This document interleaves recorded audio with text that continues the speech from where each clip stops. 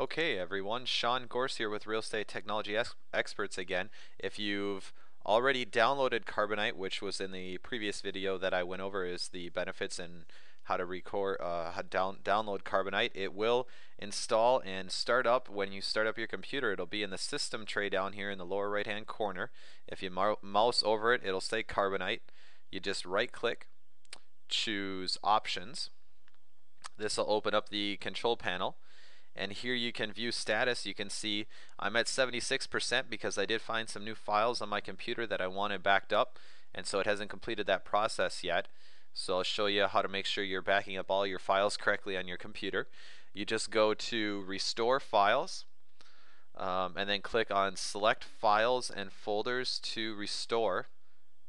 This will open up a new window, and normally it'll show your C drive.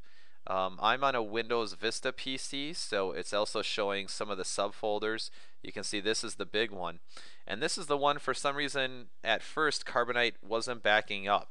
So this is my Documents folder, but Windows Vista just gives it my name.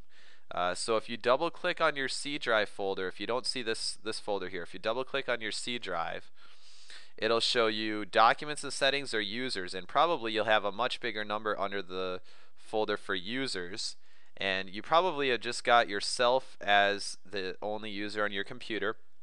But if you wanted to if you had multiple users and you wanted to back up all their data, you could do that too. So you can see here we've got default, public, and then my documents, which is got my name on it. So if you want to make sure that that gets backed up, or if you want to just back up the whole thing, you can either select each individual folder by right clicking and choosing restore, or what you can do is just go back to your C drive and make sure you click restore, and it should include everything. So that's how you can make sure that it is getting everything, and then you should see these specific folders underneath that double check and make sure that you're getting all of your data backed up that you possibly can.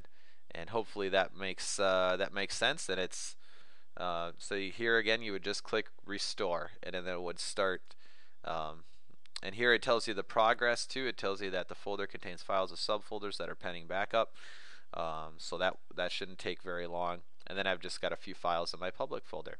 So that's how you make sure you're getting the right the right information backed up on your computer using Carbonite. Thanks.